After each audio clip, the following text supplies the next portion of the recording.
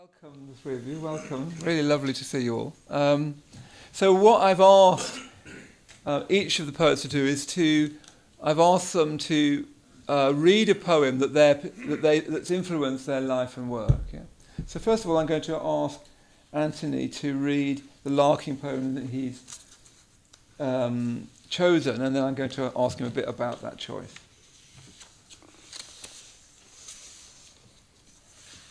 I've chosen The Trees, and I'll say a couple of words about it afterwards. The Trees by Philip Larkin. The trees are coming into leaf, like something almost being said. The recent buds relax and spread.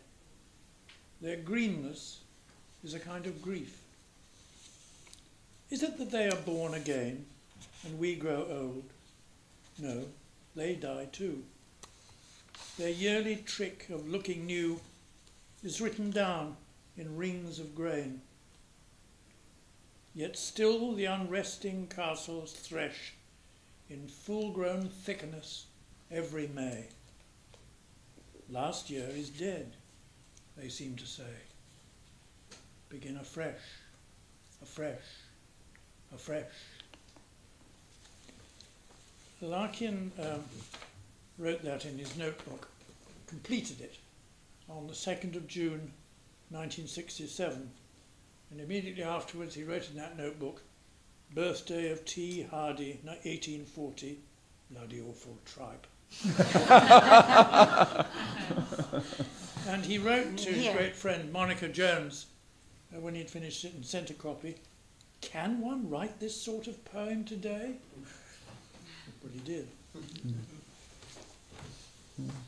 So let's say a bit about why you've chosen it, because you were a friend of Philip Larkin, weren't you? Yeah, he was a great friend, and one of his literary executors. I mean, it's part of my responsibility to see to the publication of his works. It's a poem that I'm very proud to have published, like quite a lot of Larkin's poems. It was when I was literary editor of the weekly magazine, The New Statesman, that this arrived in the post. Imagine receiving that in the post and being the first to read it. Absolutely marvellous. I was also the first one, when I was a radio producer earlier on, to broadcast the Whitsun weddings. Wow. Imagine receiving that. You know, I'd written to Larkin, who had been good at sending me poems for broadcast. Dear Philip, you know, I know I don't want to pester you, but could you send me another poem? Imagine receiving the Whitsun weddings through the post. This brand new poem. Hope it'll do. Bit long. Wonderful. Well, he was a tremendous poet. Well, what else? I mean, for some people, he's quite a controversial figure. I wondered, how did you find him as a man, and do you have a sense of his controversy? I don't know, it's fairly controversial, but... Go on. Well, I mean, people often say he's right-wing and bigoted and all that sort of thing. Well, yes, I suppose he was further to the right than I am. I'm sort of left of centre. He was somewhere to the right of centre. Not as far right as his father. Yes, I wouldn't say that he had very progressive political opinions, you know. But I can think of quite a lot of poets of the past who didn't have progressive political opinions, whom we still read, and with pleasure. I think you're really asking, was he a nice man? I suppose so, yes. Yes, he was. He was very nice. The family was very fond of him. There are 2 daughters in the audience who remember him with pleasure. Remember him with pleasure, as there are, you know, not many of our friends over here have been as well remembered by them as he. He was very good with children. That surprises people. Because you say, oh, no. Well, he wrote to one of his friends, you know, make sure the daughters are drugged before I come. But he was a joker, I mean, and entertaining. And one always felt that he was prepared to, as it were, put himself out for one. There was a generosity about him, I thought. I mean, all these things run counter to the opinions which have gathered round him. And he did say some rather controversial things, unpleasant things. I suppose he did, but actually not to me. He reserved these opinions which people don't like for his right-wing friends, such as Robert Conquest and Kingsley Amis. But he thought of me as a lefty and therefore didn't indulge in that. That's lovely, thank you. He wrote to his mother every day, didn't he? Yes, that book has just come out. Very well edited by James Booth. It's a fascinating book in a way. Sometimes one gets a bit bogged down, but it is a book where, you know, he had a sense of duty that he had to write to his widowed mother and keep her cheerful and so on. They're not the most magnificent. They're not the letters of Keats or or even the best letters of Philip Larkin, but they show that he did have very strong feelings of duty towards looking after this poor old widowed woman. Thank you.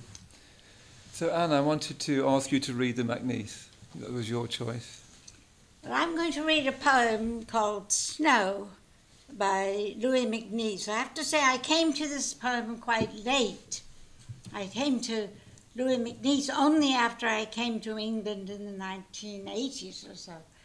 And I was absolutely bowled over by this poem. I'll read it and then say a word or two about it.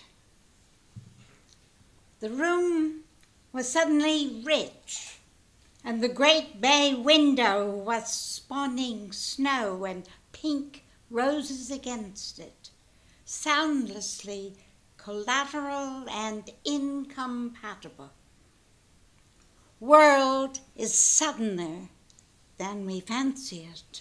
World is crazier and more of it than we think, incorrigibly plural.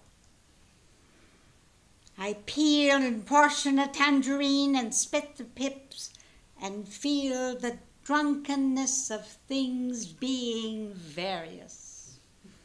And the fire flames with a bubbling sound, for world is more spiteful and gay than one supposes. On the tongue, on the eyes, on the ears, in the palms of one's hand. There is more than glass between the snow and the huge roses. Now, why is that so satisfactory? Well, in the first place, I'm very fond of poetry that says things. What Robert Frost called the sound of sense is very important to me. And I think that poetry that doesn't come out and make itself clear in some way of what it's actually saying is a mistake. I don't like obscurity for obscurity's sake at all. But this goes further. This seems to say more than it actually says. And I recently published a book called About Poems and How Poems Are Not About. And what I meant was that it's not that poems are not about anything. It's just that you want poetry to say more than about. You want them to say the feelings. The feelings that matter in poetry, the emotion. And you get this sense when lines like the drunkenness of things being various, suddenly, this is what happens to people when you suddenly see that something is wonderful. We spend a lot of time in our daily lives just getting on with things and suffering through. And then suddenly you see something, suddenly you hear a bird, or you hear a piece of music, or you see these roses against the snow, and you say, isn't it amazing that the world exists at all? And I think that's the core of poetry for me, the sense of utter amazement. My last book was called Astonishment. And I haven't written the poem that really is the title poem of that. I've tried, but it hasn't worked out. But anyway, it seems to me that this poem does somehow express that. Yeah, very much. This is quite striking because you shared an office with Louis MacNeice. I did. For a few. Couple of years, I think it was, yes. Mind you, a lot of the time was spent not with him in the office, but with him in the pub. That was the nature of the BBC in those days. I'm not like that any longer. And Louis is dead. Indeed. The other thing I wanted to talk to you about, Anne, was you were the first person to write a critical study of Elizabeth Bishop. Yes. I wondered whether you might say about a little bit about what made you write that. You've written 2 studies, I know, of Bishop, and you've also written a well-known biography of Plath. Well, actually, that goes back quite far when I was a teaching assistant at the University of Michigan in 1960-something. I can't remember exactly the date, because dates just fly away into a mist for me. But I was teaching assistant to a poet named Radcliffe Squires, who I learned from and liked very much. And we read her poem called The Fish. And I just thought, oh, I've never read such a good poem. It was a bit like, suddenly you're hit by something. And it was the same feeling. So I read everything that she wrote. And I was asked by Donald Hall to write a book on my favorite poet for the United States Authors Series, Poet Series. And I said, of course I would write on Elizabeth Bishop, but nothing had been written on her. So I asked Marianne Moore, actually, I wrote to Marianne Moore and said, do you have Elizabeth Bishop's address? And she was living in Brazil. And Marianne Moore said, I'm sure Elizabeth would be loved to hear from you. So I wrote to her and got a reply. And this was all during the 60s, late 60s. We had quite a long correspondence. And it's published now by Farrar Straus in America. And I would say that my beginnings as writing poems myself had so much to do with that first-hand sort of friendship with Elizabeth Bishop. She was a prickly person, but I suppose we're all prickly people in that way. That was good. She was prickly, and she didn't say, "Oh yes, it's nice. It's nice you like to write poetry," or anything like that. She was critical, and I was critical, and and I was critical of her. And at the end, I don't think she liked the book I wrote very much, but I do. I think it's a very good book. I'm amazed at myself. I was only 30 or something. But I think I got something she didn't know about herself, and that's what a critic does. You don't expect to know everything about yourself. So that I was going to read One Art by Elizabeth Bishop, but then I thought, well, I've done a lot with Elizabeth Bishop, and Louis MacNeice is a new voice and a new way of looking. So I will read this poem. Thank you very much, Anne. That's great. That's great.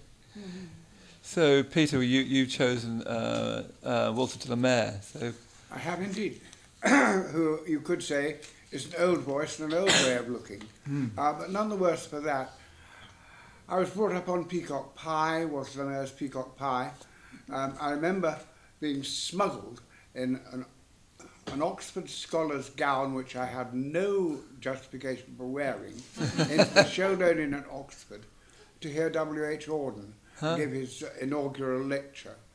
And he said at one point in the lecture, and I thought, oh, snap. I was very lucky when I was young, because I was given that incredible anthology, Come Hither, by Walter de la Mare, and it had a huge effect upon me, and I would say the same. So what I'm going back to in reading this particular poem is poetry which has, whatever romantic flaws it may seem to have now, that sense of melody, incantation, spell, which meant a great deal to de la Mare, and which I still think if we get very, very far away from in poetry, we've lost something. And another reason for reading this poem is because it was the first poem I ever learnt by heart, so I'll try to recite it now, although I have it in front of me if I need it. And that would probably be at the age of about 15 or 16, quite irrespective from what people at school made one learn. And heavens above, being born in 1933, I was brought up in the most incredible romantic tosh at school. But this isn't tosh, and it's simply called Farewell, which is in a way Walter Le Maire's message to himself and the world to keep looking at it. Farewell. When I lie where shades of darkness shall no more assail mine eyes, nor the rain make lamentation when the wind sighs, how will fare this world, whose wonder was the very proof of me? Memory fades. Must the remembered perishing be? Oh, when this my dust surrenders hand, foot, lip to dust again, may these loved and loving places please other men. May this rusting harvest hedgerow still the traveller's joy entwine, and as happy children gather posies once mine. Look thy last on all things lovely every hour. Let no night seal thy sense in deathless slumber, till to delight thou hast paid thy utmost blessing. Remembering all things thou wouldst praise, beauty took from those who loved them in other days. For me, it's been some kind of, I suppose Arnold would have called it a kind of touchstone, remembering to look at things because they're all passing, as we were just quoting in the room before. Man's in love, and love's what vanishes. What more is there to say? Well, one of the things that poets do say is, let me put salt on the tail of what is vanishing and hold it there just for a little longer. Even if we all live on a cooling planet, we're all doomed to total extinction. A little bit of time for everyone and everything that made one sing to think about it.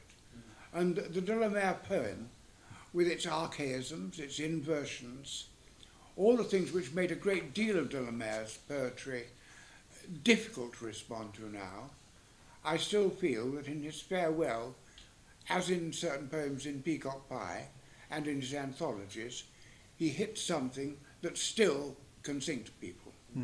Yeah, very much so. Thank you very much, Peter. That's great.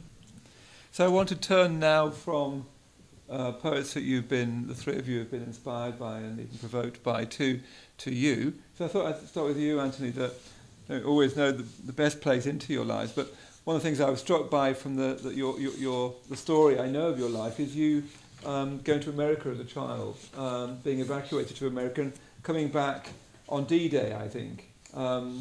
Was it? No, I was in the middle of the Atlantic on D-Day. Well, that's still quite something.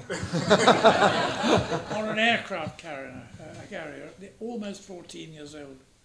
Why I was allowed, how I was allowed to come back, I don't know. I wanted to rejoin my parents in England and tell my aunt and uncle with whom I was living in America, and it was fixed. Imagine that.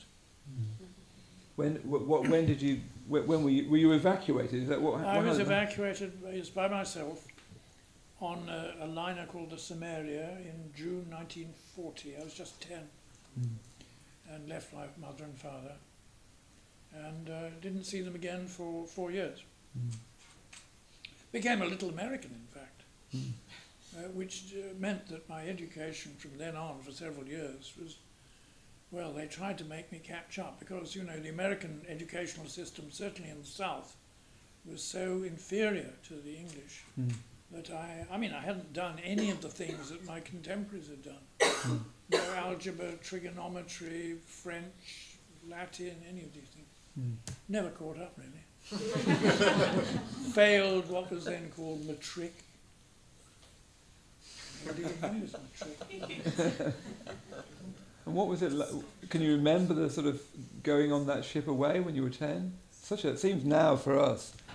I remember being terribly happy running around with other boys who were by themselves. arriving in New York a fortnight later with a seat out of my little trousers and greeting my aunt, whom I couldn't remember, and feeling perfectly happy. Like an adventure. It was an adventure, yes. And what happened when you got back?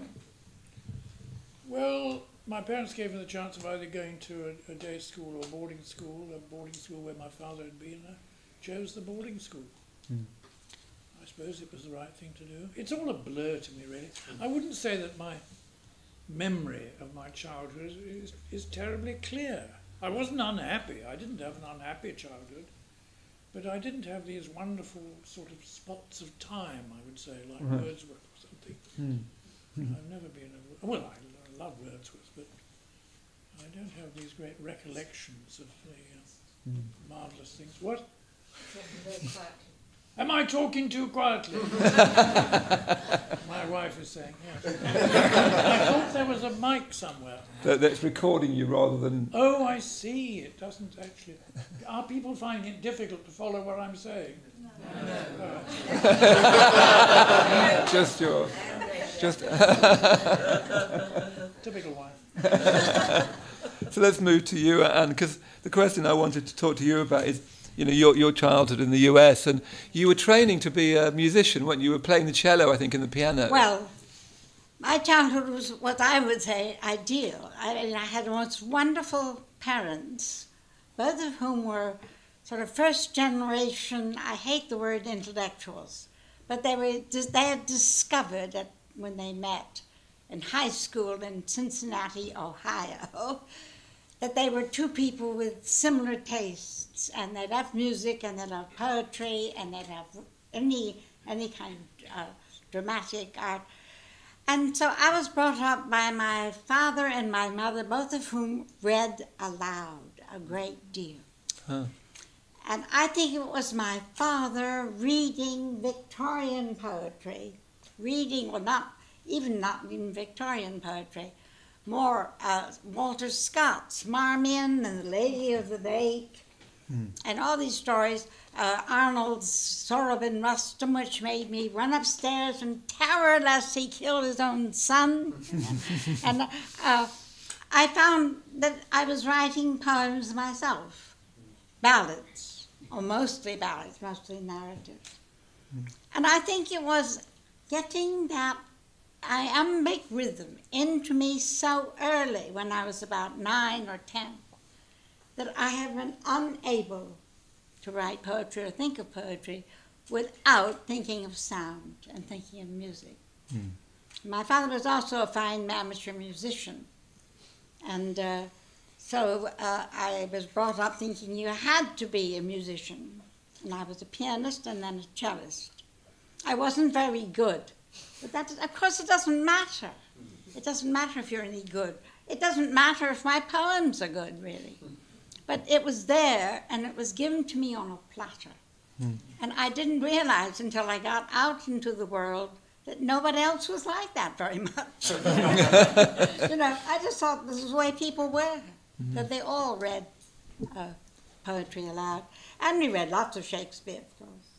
As a family, we read. Your father was a philosophy professor, wasn't he? Wasn't he taught by Wittgenstein? Yes, my father was at Cambridge studying with Wittgenstein and with G.E. Moore, whom he much preferred, when I was born. And actually, Wittgenstein held me in his arms when I was a very small baby. But I don't remember it.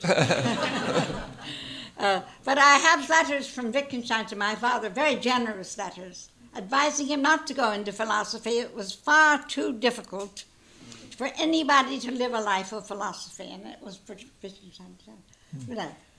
But my father went into philosophy anyway, and he wrote a book called Ethics and Language, which has not left me because I think all the time of language. I think it was just in me to think of it. But my mother too was a very she was much more. I was much more influenced by her, by her history, by fiction. I mean, by the time I was, I suppose, 18, 19, I read almost all of Dickens and all of Jane Austen, and my mother just gave me these books, and I read them. And my sisters did too, and we played them, and we, you know. So again, I had no idea that the world was full of, say, people who like cheap, nasty things. Anyway, I'm still an elitist and proud of it.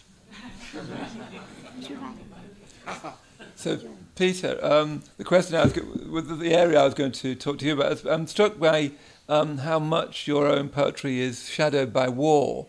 In your new collection, in Borrowed Landscape, there's a series of poems about your father-in-law in the First World War. Yes, indeed, it is entirely shadowed by war. Not that I intend to read any poems tonight about war, but I think that as a child, where Anne and Anthony had a very different kind of background from mine, I don't want to compete in the sort of rough childhood stakes, because it wasn't exactly rough, but it was primitive, with a depressive mother and a hard-working teaching father, in a house in Derby with the bombers going overhead all the time, staying with my grandparents in Lincolnshire with the Lancasters going in and out, East Anglia with flying bombs. The air war and war was present all the time. I regarded schools as rough, and I think it also had my background there, incomparable freedoms in that my parents didn't care a damn what I did in the holidays, so long as I brushed my hair and looked tidy at 5 o'clock when I was supposed to come home. So I could get as dirty and wander about in the fields as much as I liked. The only times I noticed them severely interfering were when the next door neighbour gave me a loaded First World War revolver. They decided to confiscate that. Not unreasonably. Not unreasonably. And when I came home with an incendiary bomb in the basket of my bicycle, they decided to put it in a bucket of water and call the police. Otherwise, I was left to my own devices. I think it's a difficult thing to get out of one's system, that period, because it was a black and white period, and adults don't think in black and white. And one of the points about writing poetry, I think, is that one revises and rethinks. One has to keep faithful to the child one once was, but one isn't that child. I think it was either Sendak or Russell Hoban, Margaret will remind me, who said, I am not the child I was, but I quite like to go into that garden sometimes, shake his hands, and ask him how he's doing. I can understand that very much, but I do think that when you say war has haunted my childhood, yes, it did, and of course the First World War too, because in my first marriage, my father-in-law was echt Deutsch, from a German family living in this country, who all served in the British forces in the First World War. So I call the sequence a civil war, because it was for them.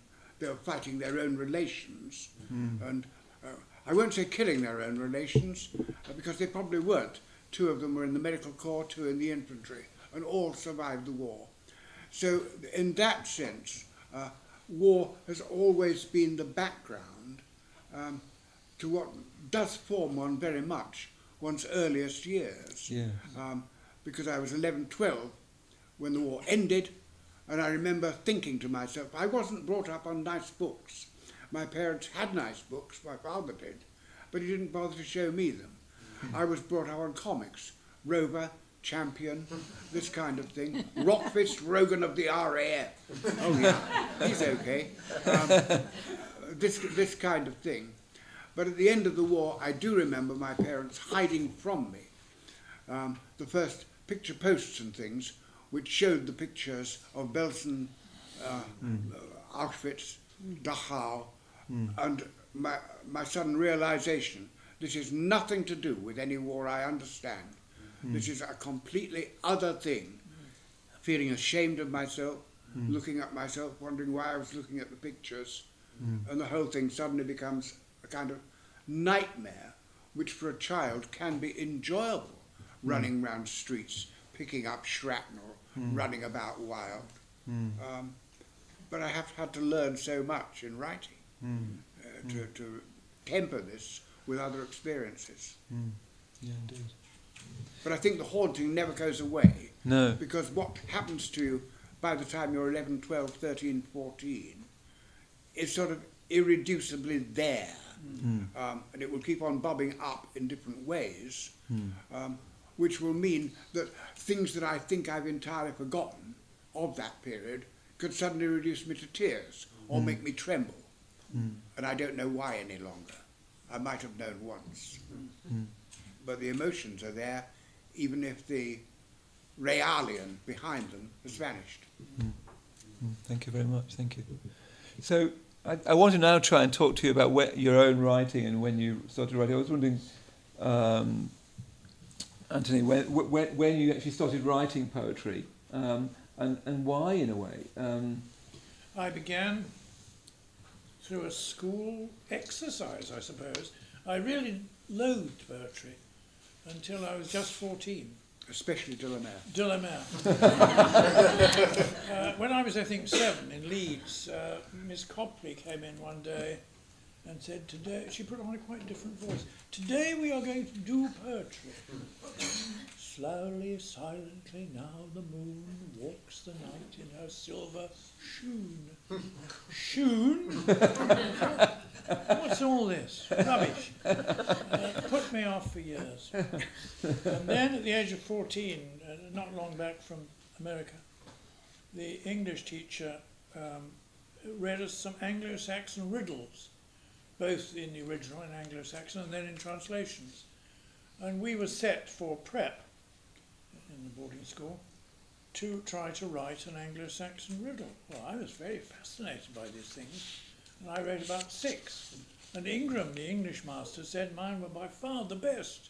And immediately, I'm a poet. And I began reading poetry voluntarily and writing it, pouring it out. It was imitation of whatever I'd just been reading. Rupert Brooke, T.S. Eliot. When I was just 15, I discovered The Wasteland.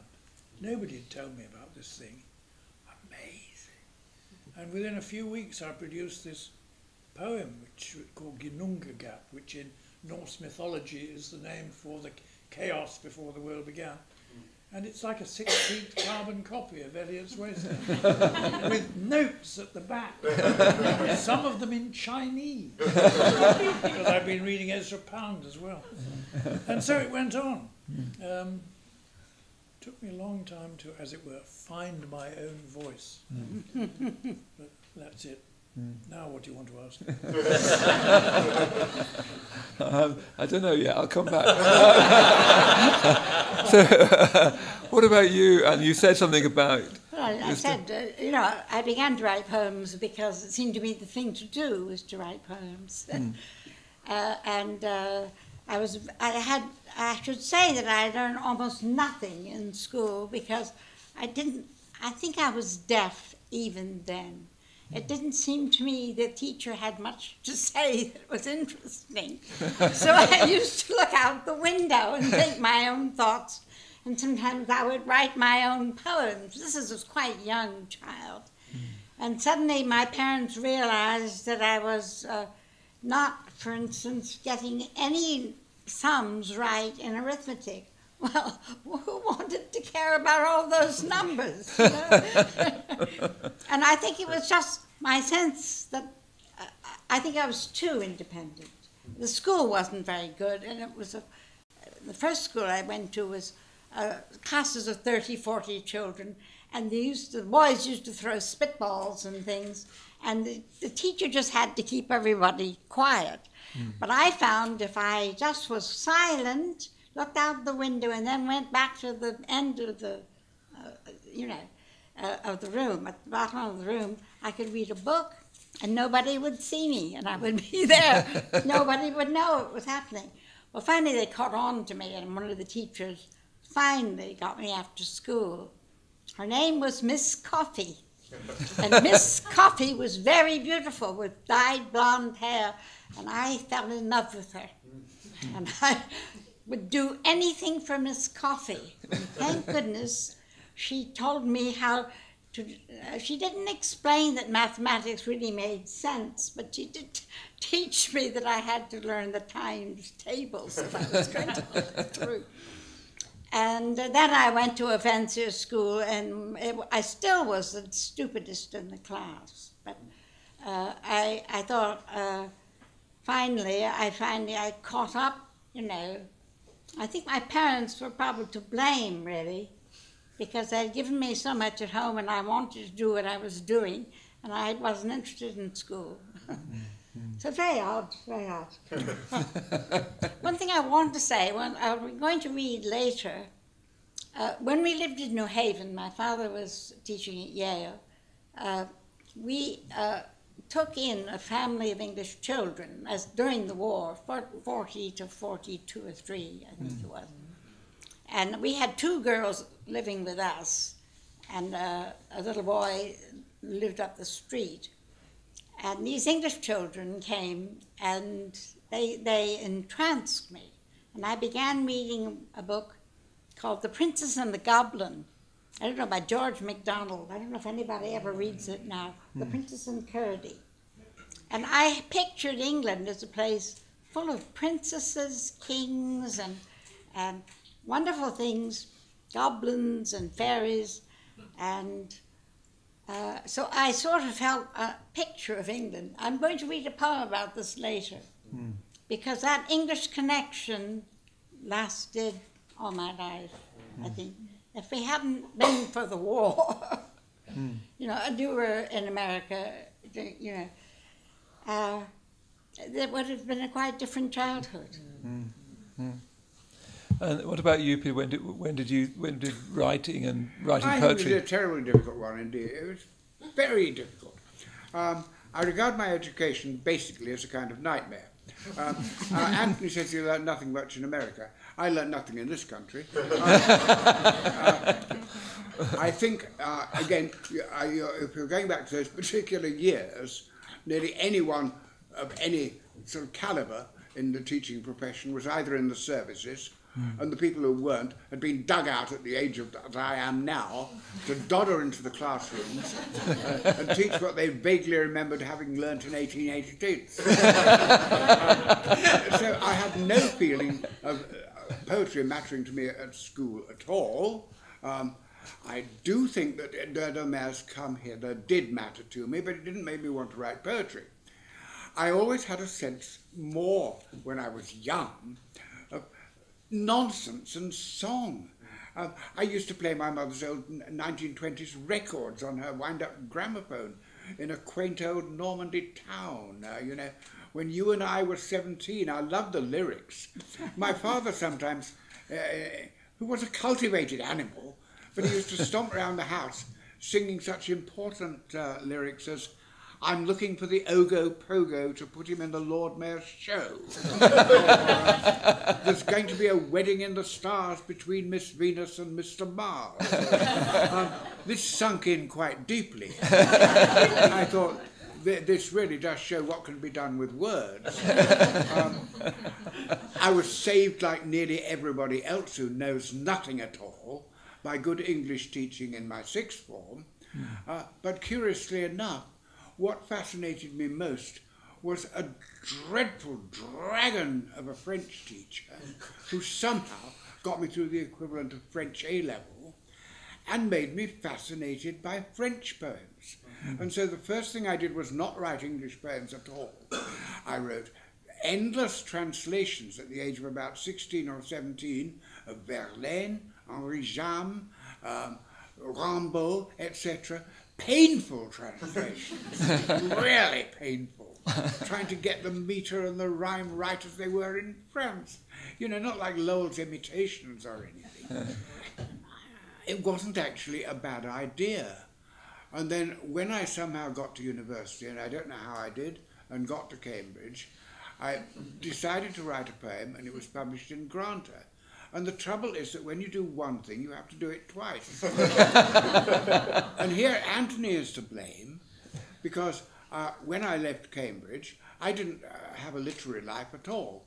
I went racketing off into Lincolnshire, teaching in a school there, with a little 1934 Austin 7, with several young children. And I wasn't really thinking of poems, but I did keep writing odd things. And then all of a sudden I thought, I'd better send one of these away. And I sent it to the listener. And Anthony was the editor. And he took the poem. From nowhere, because in those days you didn't deploy anything, or you know, how you're done with the creative writing classes.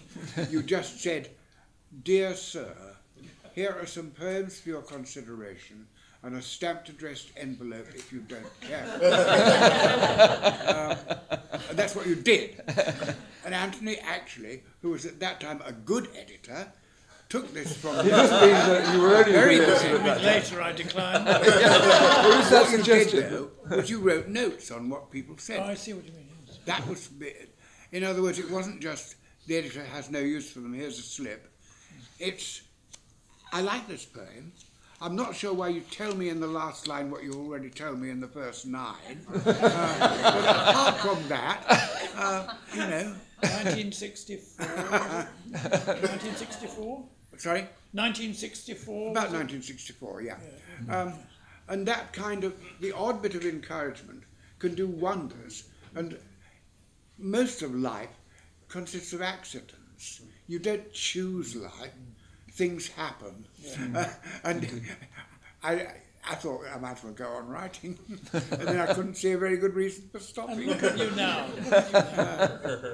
So listen, I need to start to draw this to a close because I want to make sure there's lots of time for you to read in the second half after a cup of tea. But I just want to go round again and just finish off. You've got something to say. I just want to say to Anthony, I remember sending a poem to Encounter. You wrote back, "I laughed like a drain at this, but it's not suitable because people will be hurt." You said, "I think I would love to publish it, but people," I can't even remember what poem it was, but I still remember the note. And that was a very good thing. Yes, that it was. You were a good editor. It was a very good Perhaps somebody That was a someday very will good thing. edit the collected People might be notes. hurt. We wanted to see it. Oh, we wanted to read it. When I'm dead, of course. I don't know whether it was a good thing for Anthony, because and John Mole, who's in the audience there, ran a press for a long time, publishing poetry, and we couldn't help writing letters to people that we didn't in fact publish. But of course, if you write one criticism of a poem, you're likely to get a 3-page letter back saying exactly what is wrong with your judgment, why the poem should have been taken, and here are another 7. I don't know whether that happened to you, actually. So let's I want to sort of try and finish off this. I'd love to talk more actually. So you've got so much to say, but I'd like to say, you know, after writing for so long, why do you write, Anthony? Why you've written, and Well, what is it for? I haven't written a poem for almost 18 months. I've dried up. I thought they'd be sort of sympathetic. Oh,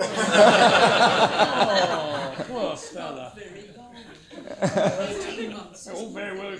There's Fleur Adcock, 4 years younger than me. That's all. It pours out, and it's very good too. No, I have. I mean, it's not. I just seem to have given up.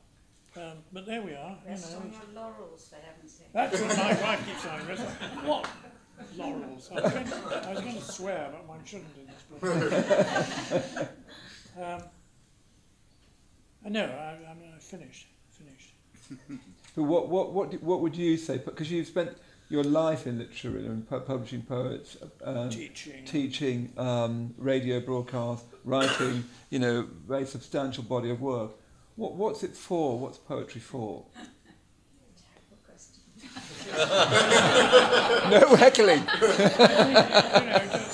I can't. I just look at my face. I don't know. It was a compulsion. It was something I wanted to do well, and I think sometimes did well. It was important to me, and important to me also in the sense of other people's work. And nice things have been said by Peter. Yes, I did take trouble when I was a radio producer and editor and so on, because I know what it's like. This stuff pouring in with the stamped addressed envelopes. And I did send sometimes things back with just a rejection slip, but not often, I think. I usually wrote something or other, even if it was discouraging, such as, "Why do you go on?" No, I never did that.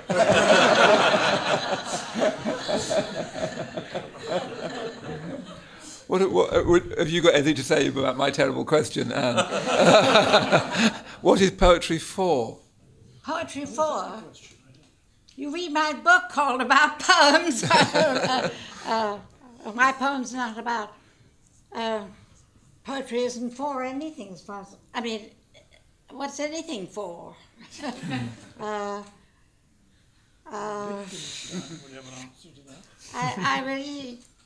I think poetry is for the satisfaction of the poet mostly, because if you are a poet, my niece, a little girl, 9, the other day said to me, "Do you like being a poet?" And I didn't know what to say. I said, "Well, I suppose I couldn't help it." And so I think in a way, if you're writing poetry, if you find you have to write a poem, well, then you write a poem. But I don't think of myself as being a poet. Yeah. I think of myself as being Anne, with a family, and I have all sorts of obligations. And I don't like the literary life. I simply don't like the competition. I don't like the feeling that one's going to get prizes. I think prizes are a mistake on the whole. I think what one writes a poem for is for the release of the pressure inside. And when you've finished a poem, don't you agree? You feel pleased with yourself. I've done it, and it was very hard to do. Yes, Larkin said, as if I'd laid an egg. Yes. I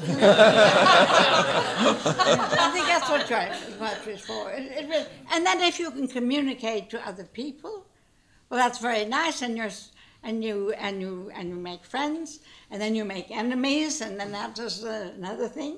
So, it's just like doing any art. Why do people paint? Why do people feel they can't get away without painting? Why do people have to play music? I mean, it's just... I think you might say, why do people make cakes with put candles on? I think David Jones has a lot to say about this. It's the gratuitous act which human beings do. They make the unnecessary thing. Nobody could quite say poetry is necessary. People have lived without it. Back to Auden again, notice this unpopular art which cannot be hung like wallpaper. It is fascinating, the difficulty of it is fascinating, particularly if one's interested in the technical business of poetry, which I am at times and have been very fascinated by. Then that is like playing difficult exercises on the piano or something. It's a fascination of what's difficult, as some people would find it in playing chess. I absolutely agree with Anne that I would never call myself a poet. I'm a Peter who writes poems. If I had to say something about what I have come to feel, it's that every human being has a map in their head of territory, certain territories which haven't been properly explored, which could perhaps be explored in poems. Some territories I have explored a great deal, like the First War and the Second War, like my parents' generation. Some territories inside anyone's head may be marked with danger signals. Here be lions. You go here at your peril. I know this because, like most people, I've known horrible things, suicides and miseries of all kinds. And some things I feel I cannot quite cope with in poetry. And I don't know whether that's cowardice on my part or a sensible fencing off of what I would make a mess of if I tried to tackle it. But I think that really, if I was pushed, I'd say it's an act of celebration. And if you feel like celebrating, you must go on celebrating. Yes, well, I think celebration is interesting, but so many poems, as I was thinking when I looked over mine before I came, so many of my poems are not about celebration, but about resignation. Yes. Somehow not having to celebrate, but not needing praise, not needing a certain kind of, I don't know, admiration and so forth, of being free of, I suppose being free back in nature, which is a very corny way of putting it, but when you feel that you're part of very often, something when else. I say celebration, poets transmute all the appalling details of a death or something into a celebration of a life. When I wrote poems about my mother, she is not only the dying woman on the bed, she is the woman who did this, the woman who did that, the 17-year-old my father fell in love with. She is a multiple composite, which I'm celebrating, although I'm not ignoring the rawness and displeasing nature of being a physical animal and dying. But I think poetry can surmount that, while at the same time encompassing it. I'd love to carry on more, but we're going to have to stop there just for now. And then we're going to have, well, in a moment we'll go next door and have a cup of tea. And then we're going to come back and hear all our three poets reading, but we're going to hear some more from them. So let's just give them a wonderful thank you.